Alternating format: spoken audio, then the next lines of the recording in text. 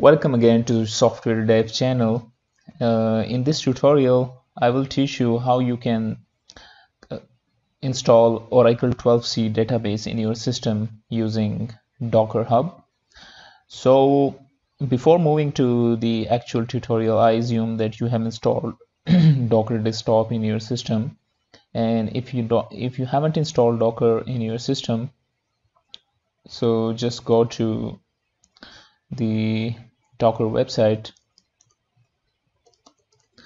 and here you will find the desktop version for different operating systems, and all of this documentation is pretty straightforward, so you can just download it here for Windows 10.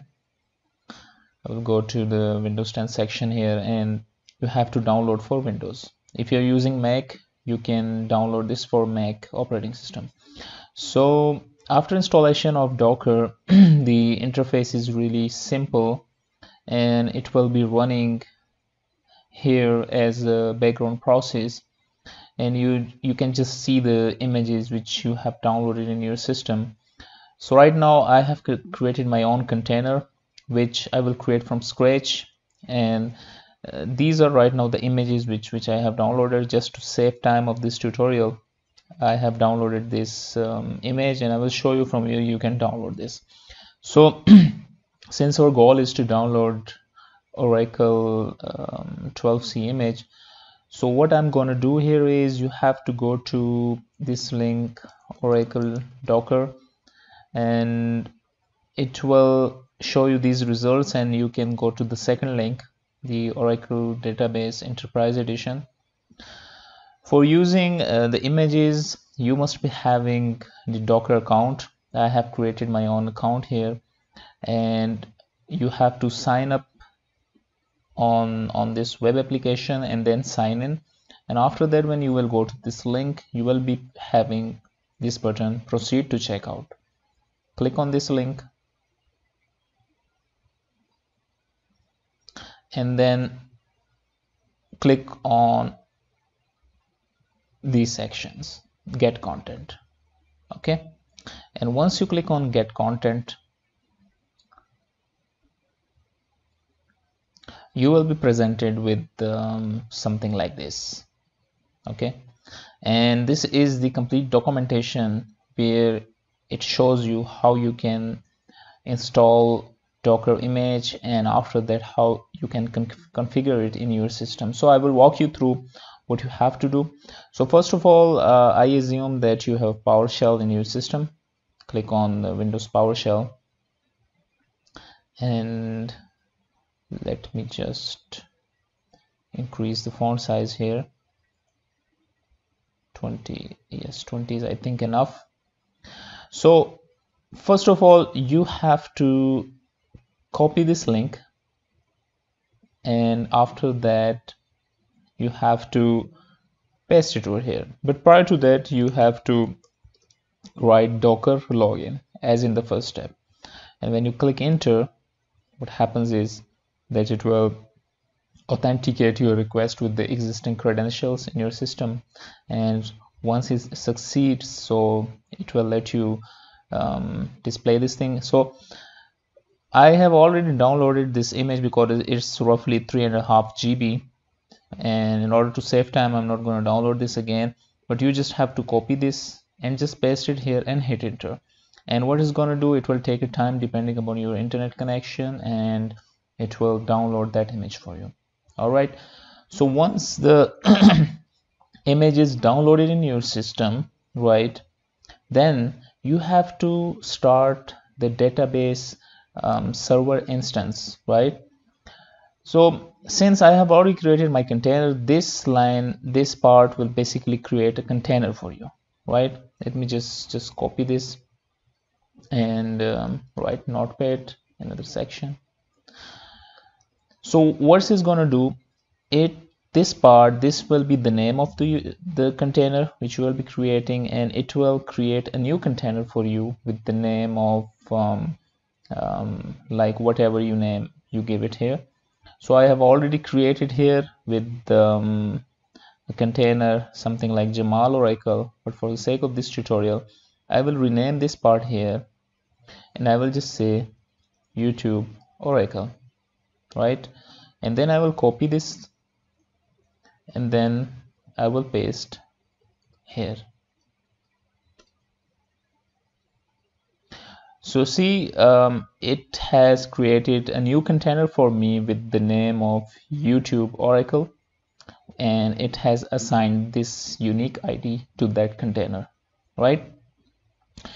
After that, once my container is created, right, what I have to do here, I have to log in into that container using that command, because I just want that I have access to the sqlplus through which I can run my database operations. If I go here, you will see that my container is created and it's running here. But there is one problem. I forgot to give them two things. One is the path which will be used as persistent storage, and the second is the port number. Because right now, if you see, I click here and click on inspect, so none of the port is binded here, and that's we should not be doing this, right? We should tell them through which port we are going to connect with this container, right? Because we will be using the Aqua Studio, and for this we will be needing this port over here. So what I'm gonna do, I will delete this container, and I'm just gonna rewrite the command which I have wrote here with the port number and the virtual path, or the path where the storage will be saved, so your data is not lost, right? So I will delete this, I will remove this. Okay, perfect. And then what I'm gonna do, I will just I will after name, and I will say the port is -p for the port, and I just want it give me 1521 the port, and the virtual path is whatever part where you want to save this this storage, right? So you can give it any path, right, in the documents folder or anything, but right now I will just copy this here, and I'm not going to create any persistent storage because I don't need it. This is just a tutorial, but right now I just need this port over here, and I will copy this and I will paste this, and then I will create a new container for myself. So now if you see here, it is running here on a port 1521, right? If I go to this container, you can see it's running on 1521, and now we can connect with this database from the Aqua Studio, right? So once all right, let's get back to this. Now we have to log in into this container using this command. So I will just hit enter, and I will rename my Oracle DB with this, and I will copy this and paste it over here, right? See, now my database is up and running, and now I have to run few commands so my database have a new user and I can connect it from outside the Aqua Studio, right? So for this I will refer to this document which I have created, and I will upload this document, and it's really simple. All you have to do is, once you have access inside the container, you have to use this command, connect system as sysdba. I will Okay, all right, it's not working.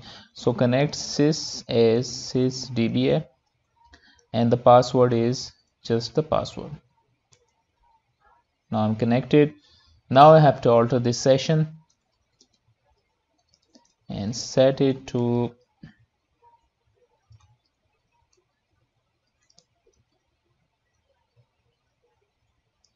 true. Alert session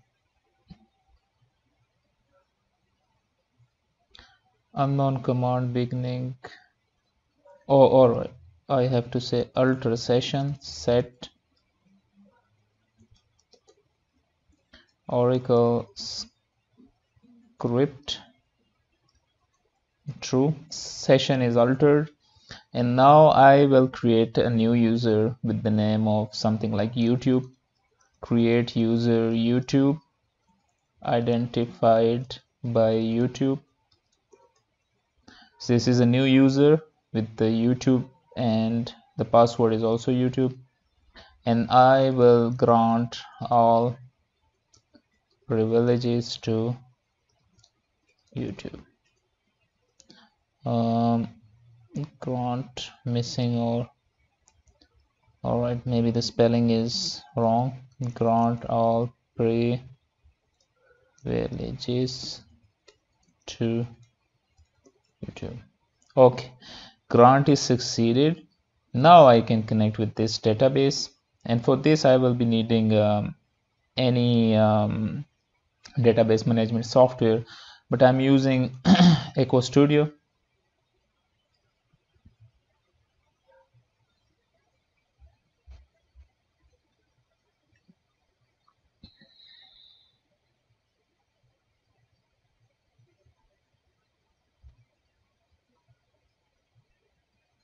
Aqua Studio is a paid software. You can use SQL Developer, but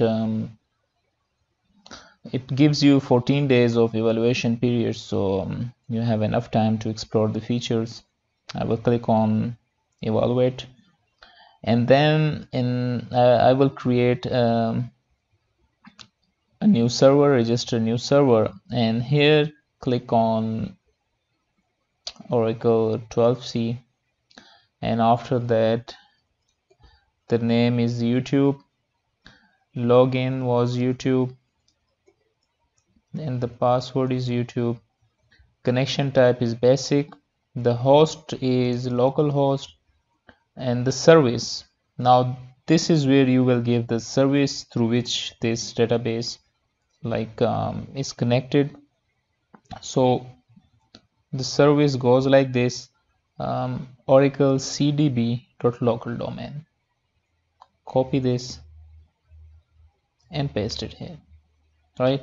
And then click on test connection, and it is successfully connected to your database. Okay, click on close and click on save. So your YouTube database is connected, and here you can create new tables, create new views, and everything else, right?